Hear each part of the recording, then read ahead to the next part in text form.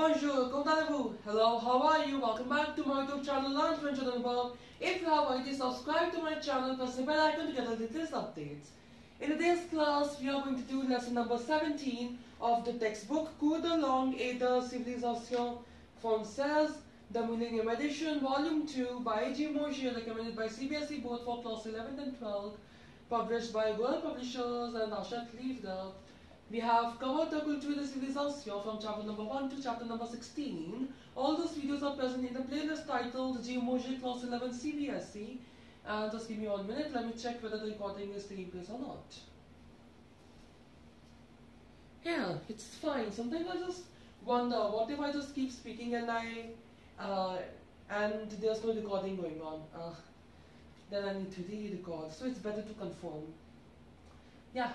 So, as you all know, the grammar will be discussed separately. We are directly discussing the text and the back questions. Right, we are on page number 42. In case you have the book, you can open it. Right, page number 42. Now the heading is Écoliers et Étudiants.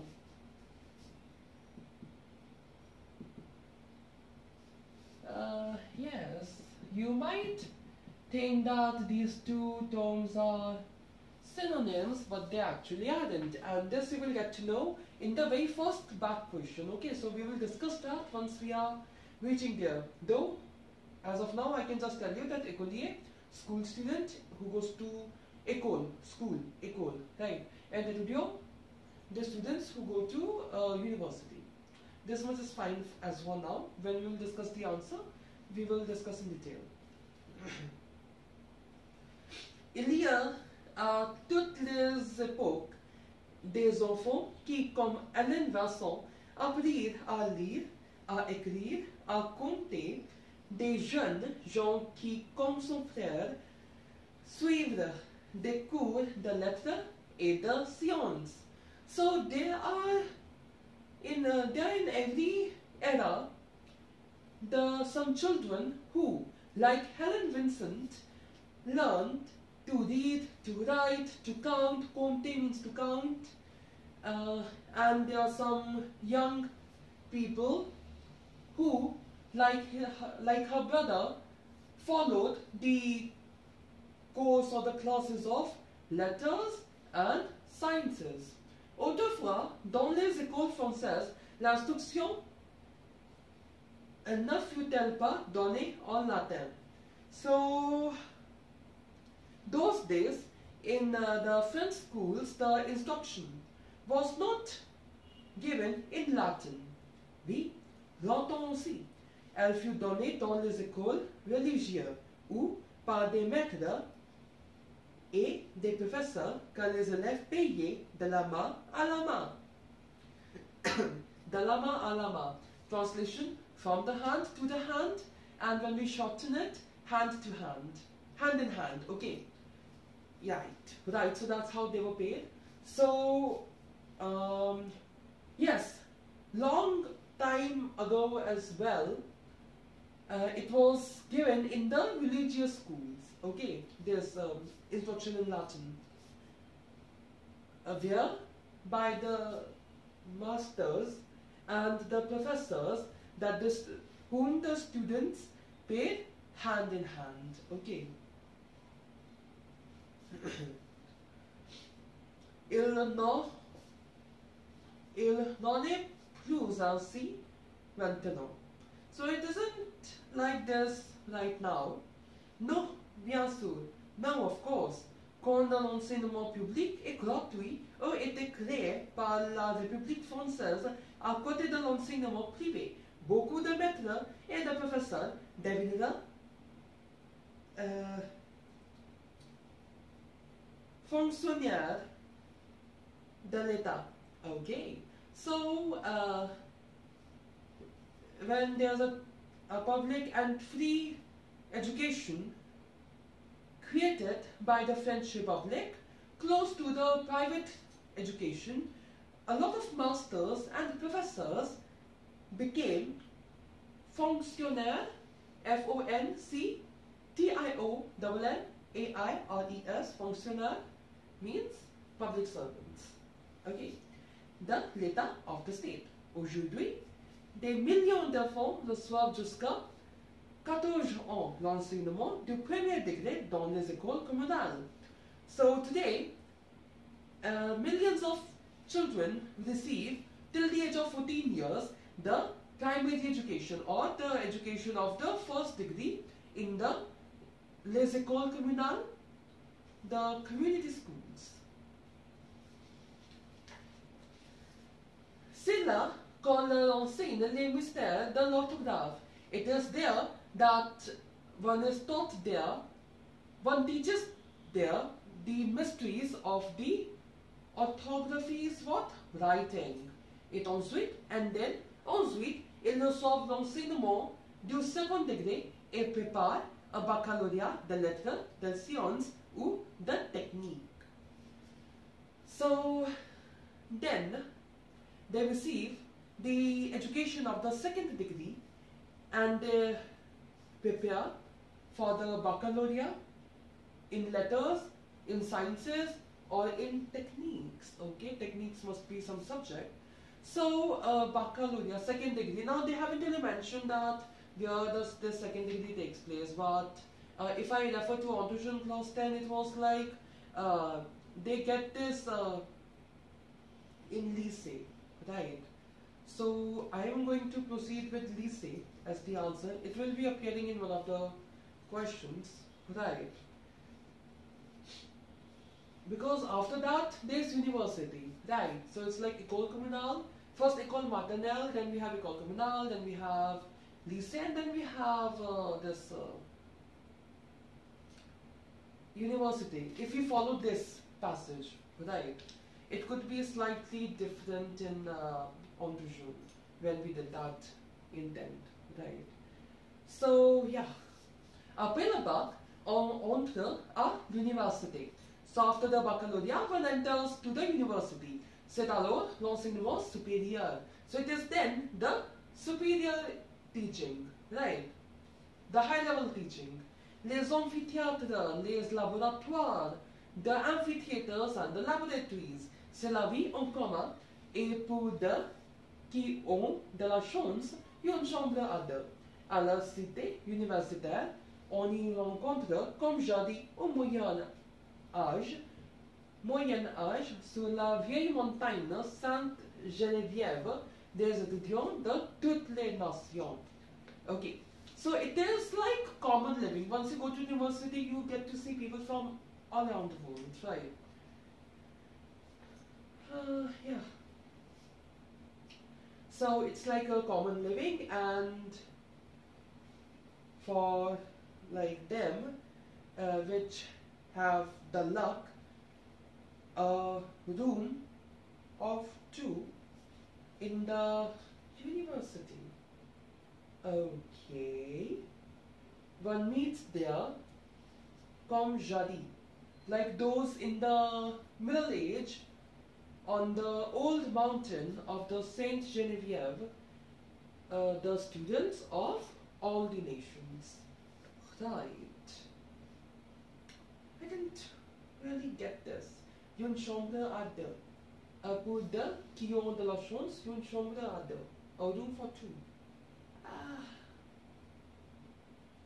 I'm not getting this phrase much, but if I understand the meaning after some time, I'll just add it in the description box or in the comment section.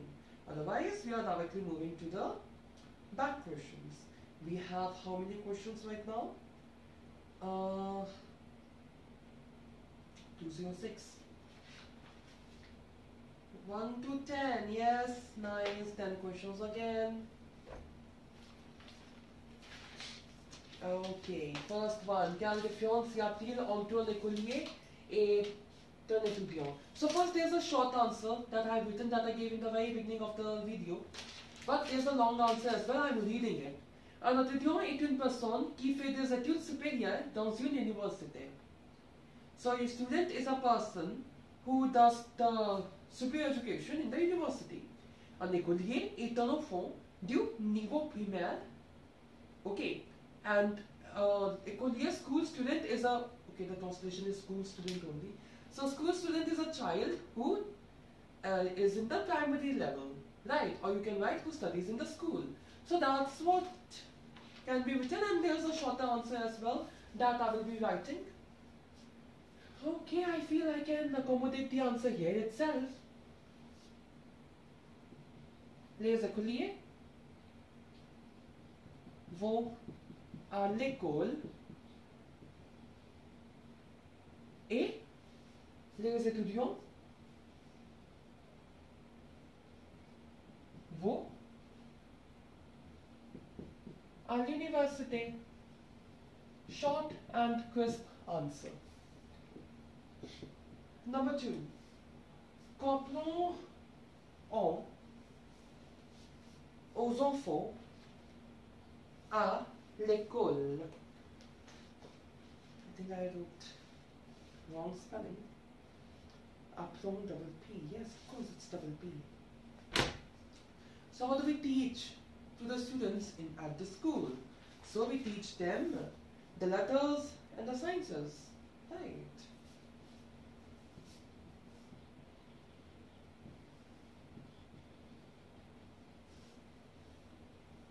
On leur apprend des cours de lettres et de sciences. Question number 3. Où les enfants reçoivent-ils l'instruction du premier degré? So where do they receive the first degree education? They receive in the community school, right? L'école communale. Les enfants reçoivent l'instruction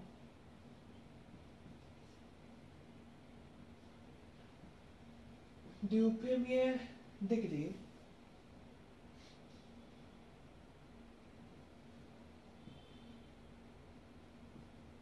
à l'école communale. And the next question is of second degree, if I am not wrong. Yes.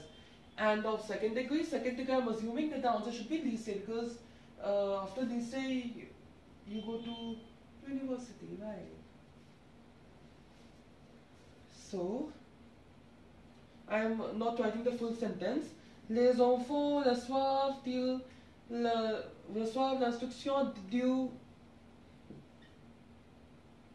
deuxième degré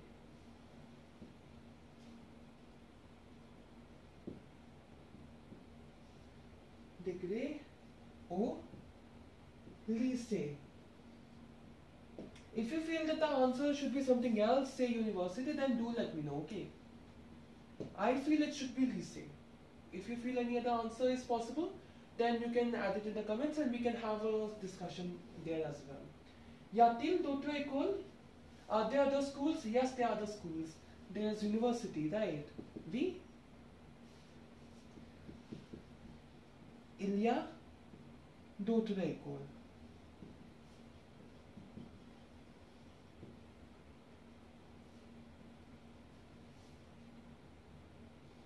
Question number 6. Lesquelles? Which ones? We have universities, right?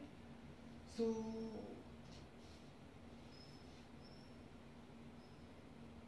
university, right? So, lesquelles? Les universités. Again, I feel there should be the answer based on the text. Okay, there could be many more types of schools.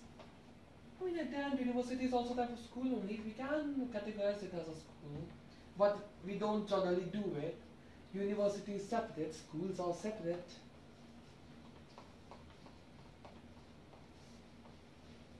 Then we have 7th, dans l'enseignement supérieur. So where do we give the superior education? Or the superior teaching? Where do the students receive? They receive it in university, right? So, question number 7. On donne l'enseignement supérieur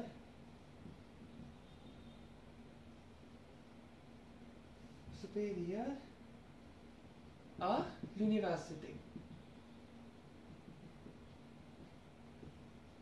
Question number 8. Qu'est-ce qu'un laboratoire? So laboratory, you can define it in your words. I am defining it in my words. Right? You can write it. You can write this as well, or you can write it in your words. 8.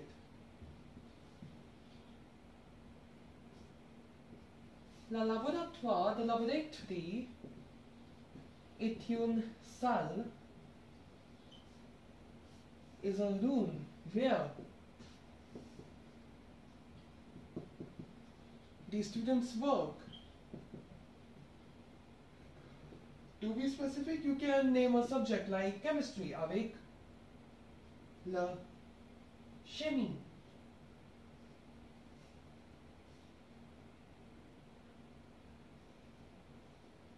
Chemistry. Was it CHI? Okay, if this is the right spelling, then I will not confirm it. If it's not the right spelling, then I will correct it in the comment section. Okay. Et ils font la research.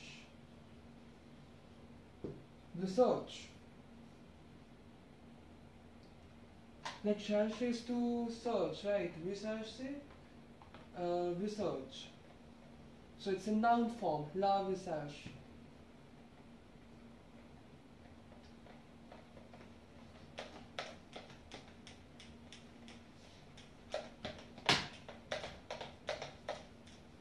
Two more questions to go. Nice. Question number 9 we have, que préférez-vous? Les cours de lettres ou les cours de sciences? It depends on you. Which one do you prefer? The course of science, the classes of science, or the classes of letters, or the course of letters? I will say letters. Okay, I don't. Okay, I can confess it here. I don't really like science a lot. I had it till 10th, right? And I didn't really enjoy studying it. So yeah, I prefer the course, the letter, and the next question is pourquoi. Right, so pourquoi is an open-ended question. You need to justify your previous answer. So I'll justify it by saying that because I don't like science, I like letters. That's what I'm going to write. Parce que je n'aime pas les cours de sciences et j'aime les cours de lettres. Right. With this, we are done with the culture and civilization portion of chapter number 17. Right. With this, we have also completed the portion of this textbook for class 11 CBSE. Okay. Now I know for this particular batch, 2022 to 2023, the syllabus has been reduced to 1 to 12. Right. And that we have covered around 1 or 2 weeks back. Right. We have completed. But now, 1 to 17 is like the full-fledged syllabus, right? Like before the pandemic, we used to get 1 to 17. I also prepared 1 to 17 when I was in 11th. How many years back? 4 years back. 16, 20, yeah, 4 years back. So I also prepared all the 17 chapters, right? So yeah, 17 chapters, done, complete. For 12th, we may start in 2 to 3 weeks. We will be covering few more topics, okay, in the meantime. And yeah, we have completed the full-fledged syllabus of class 11, right? Like 1 to 17. If in the next year also there is reduced syllabus, then for 11th it would be somewhere between 1 to 17 only, right? 18 to 30 are fixed for 12th. And 1 to 17 are fixed for 11th. So with this we have completed Culture de Civilisation for class 11 CBSE. That's amazing. Okay, so let's put a halt here. C'était pour aujourd'hui, that's all for today. If you like this video, please give the thumbs up and subscribe to my YouTube channel, Learn French with Anubhav. And if you have any doubt or suggestion, you may write that in the comment section below. You may also like my Facebook page by the same name, Learn French with Anubhav. See you in my next video. Thanks for watching. Au revoir. N'oubliez pas que la langue française est l'amour.